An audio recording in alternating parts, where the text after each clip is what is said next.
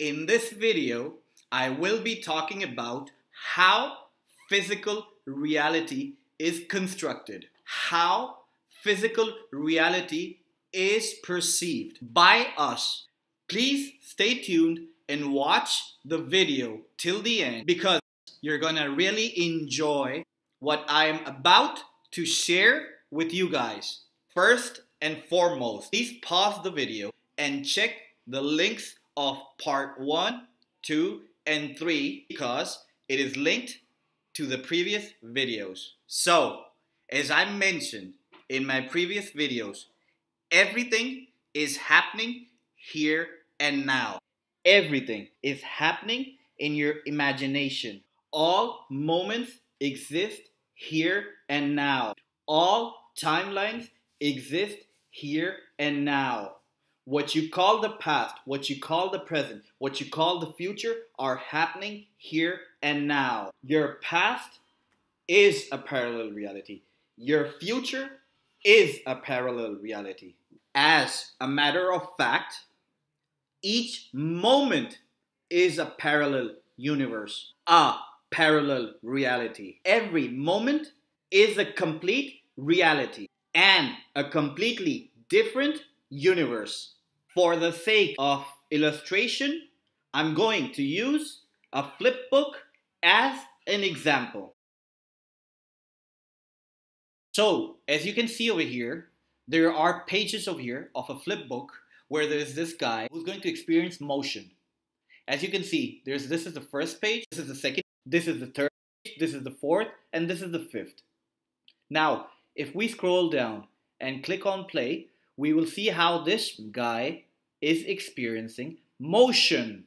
This is how physical reality is constructed. Each page can be seen as a moment. Now, please understand that these moments in creation, in existence, exist with no sequence whatsoever. Then why do we perceive the moments in a linear sequence? Because if there wasn't a linearity in the sequential format of the events, it wouldn't make sense to us. Existence is nonsensical. Existence doesn't make sense. Existence is meaningless. It's our brain that attracts one event and another event and another event and another event in a sequential format, so that we can experience a continuity of events that make sense to us.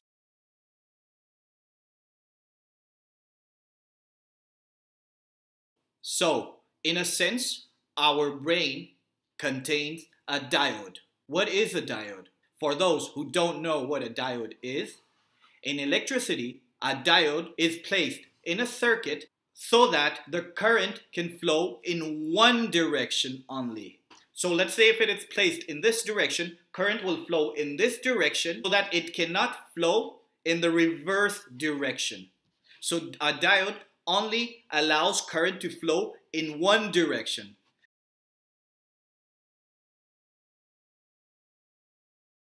This is how our brain is constructed. We measure a moment, generally speaking, to be a second, right? 1 second is equivalent to a moment, right? Generally speaking. Now, in the eyes of creation, as far as physical reality is concerned, a moment is considered to be approximately 1 billionth of a second. So that being said, there are billions of pages of a flip book in between each second.